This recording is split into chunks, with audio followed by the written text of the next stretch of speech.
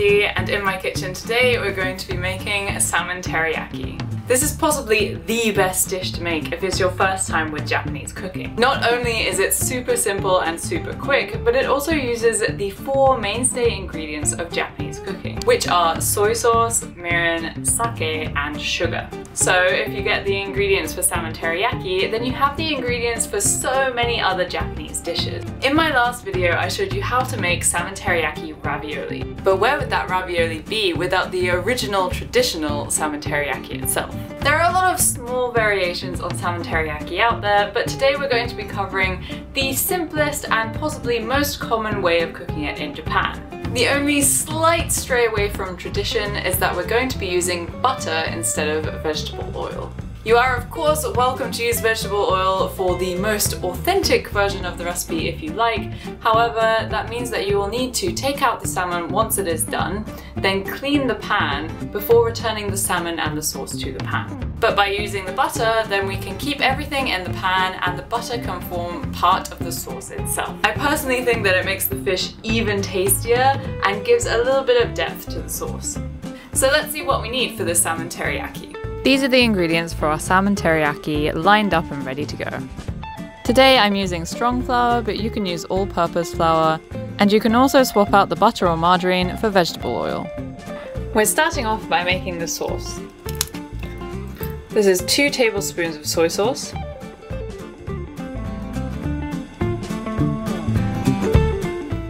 1 tablespoon of mirin, 1 tablespoon of sake, and 1 tablespoon of sugar. And that's it. Now all you have to do is stir. So let's put this to one side whilst we prepare our salmon. Oops. Now we're going to pat dry our salmon. So 1 and 2. This step means that the salmon will have a nice crisper coating and will also be able to soak up some of the sauce a bit more easily. Then add some salt and pepper. Looks like I need to refill this. Remember to do this to both sides. And you can be quite sparing with the salt because our sauce is very salty. Then we're going to coat it in flour. The reason we do this is because it creates a light and crispy coating, while also sealing in the flavour and allowing the sauce to stick to the salmon more easily. This should be a fairly light coating so that we don't have a weird texture.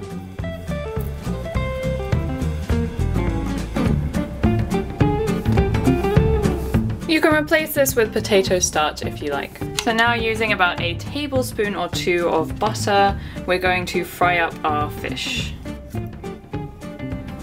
We're putting this on a medium-high heat because we want to get a nice crisp outside, but the fish is very delicate, so don't put it on a super high heat.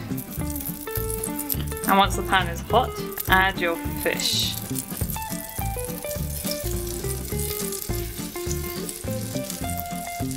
And we're just going to let this cook for about 3 minutes, or until we can see that half of the fillet has cooked. So already we can see that the lighter pink is starting to creep up. So that has already gone halfway, so we're going to flip them over. If I can. Wow, come on. Okay, there we go. These kind of thin fillets don't take long to cook at all. So you won't be able to see if it's cooked when you've got the skin on this side. So you can just kind of turn it around to see what's going on and whether the lighter pink has gone up the entire way. So that one's pretty much done. It's only been about 2 minutes on each side and they're already done. So now we're just going to add our teriyaki sauce. You can turn down the heat a little bit to avoid sputtering.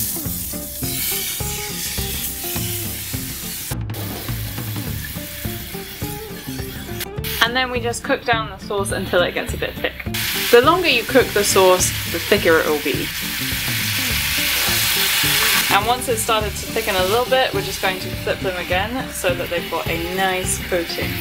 Oh, Yeah, look at that. Beautiful. And the sauce will thicken as it cools down, so do be careful about that. I think these have got a really nice glaze now, so I think we can actually turn off the heat.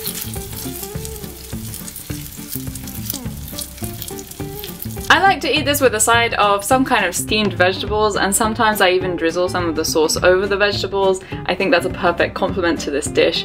But for our salmon teriyaki, this is literally it. That's all you have to do. So now we've just got to plate it up and eat it up. This simple sauce means that it's perfect with any other simple sides such as miso soup or steamed vegetables. And of course, I always eat it with a bowl of white rice. If you were surprised by how quick that was, then give me a like. And if you were surprised by how quick and how tasty that looked, then hit that subscribe button and I'll see you next Sunday. Bye!